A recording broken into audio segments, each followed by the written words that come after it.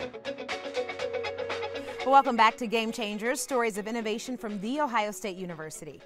Now, you are essentially collecting history before it melts away. Is there any sense that it's going to be too late soon? Certainly for some glaciers, it's already too late. And for other glaciers, it will be too late very quickly. The ice on Kilimanjaro, for example, is likely to not persist for more than a few decades. And in fact, there'll be a time in the future when, if you want to study the ice on Kilimanjaro, you'll have to come to the freezers at Ohio State because there'll be no ice on Kilimanjaro. In fact, one of the places that we drilled in 2000 is already gone because the ice is shrinking so rapidly. Now, the word global warming, that term is thrown around by political pundits and all over the news, et cetera, et cetera. Explain to our viewers, what is global warming?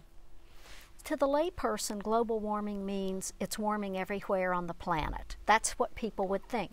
But actually, what the scientists are talking about is the globally averaged temperature of the planet. If you could stick thermometers everywhere on the planet and then measure those trends and then average them together, you would see that over the last 100 years, the temperature of the Earth has risen about 3/4 of a degree centigrade. But there are places on the planet where temperatures have remained, in terms of the trends, have remained fairly constant with almost zero trend. There are areas like the high Arctic, the Arctic Ocean, for example, and the land around the Arctic Ocean, where temperatures have risen 2 or 3 degrees centigrade.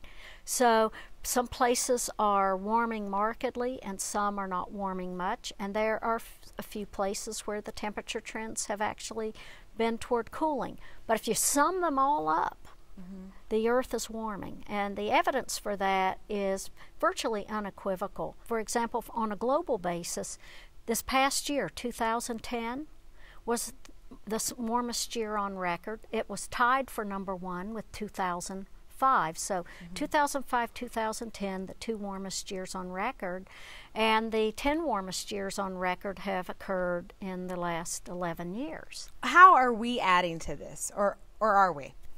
And I say we, you and me, when we live in our homes and when we turn on the lights, turn off the lights, those types of things. The Earth system is very complex, and climate has changed over hundreds of thousands to millions of years on the Earth.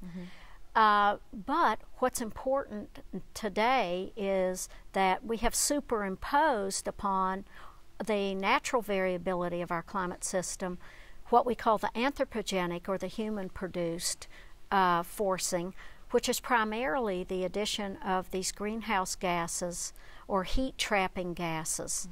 And virtually, so many of our activities contribute to this.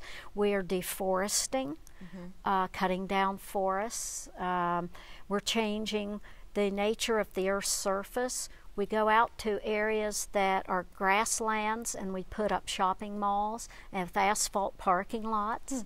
All of these things change the energy flow within the Earth system. Well, up next, we'll find out what impact these discoveries have for all of us when Game Changers returns.